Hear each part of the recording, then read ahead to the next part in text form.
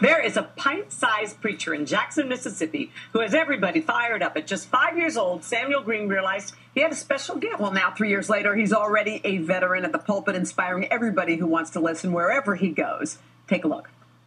Had nothing. He lost his land, he lost his animals, he lost his sons and daughters. But do you know what Job did? Job fell to his knees and began worshiping God, saying, "The Lord has gave and the Lord has taken away. Blessed be the name of the Lord." Woo! And yes, you preach it there, Samuel. Samuel's here with his mother, Joanne Green, and his mentor, Beverly Coleman. Welcome to everybody. Hello. Hi. You are just a bright light, aren't you, sitting over there? And you can Yes. preach it even without those teeth.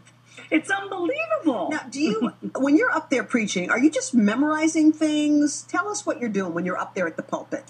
Well, it's something that I do, like everyday stuff, and I really don't forget, and I really don't get nervous because I know God has my back. God He's has got your your back. Oh. And do you have? Are all your sermons about Bible stories? Well, yes. What do you have a favorite one, like David and Goliath, or Well, I have a favorite one, and it's named Job.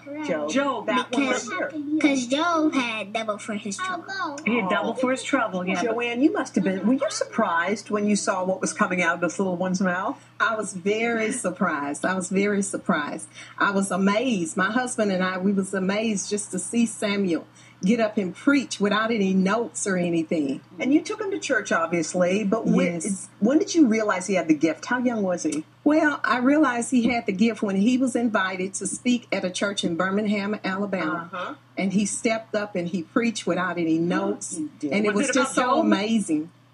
He likes it. You're the only one I know that likes Job that much. Job's a tough book to get through. Good for you. It is. And Beverly, how did you get involved? Well, actually, through preschool, he was brought to me at age 13 months, which was a little early. I actually started teaching academically at age 2, and I met him at 13 months. By 18 months, I knew he was gifted academically. How did you Yeah. know that?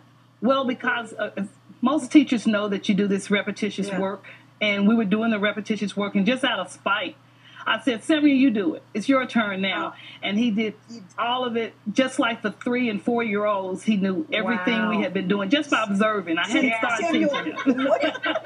what do your friends think about what you do? They really don't mind. They don't They're want- like, "Oh, Samuel is a preacher. Let's play soccer ball." So you're well-rounded, right? You're an average kid, and when you're not preaching. Do you want to grow up and be a preacher? Yes, I want to grow up and be a preacher and a doctor that And takes a what? care of. I want to grow up to be a preacher and a doctor that takes care of children. Oh. So like a pediatrician? A pediatrician preacher. I like it. Samuel, I am totally we love you. captivated by you, Samuel. I adore you. Is that all right? Samuel, thank you. Congrats, Mom. Congratulations. Yeah, You congrats to you raised a too. beautiful, beautiful young man. Well, this All is right. fun.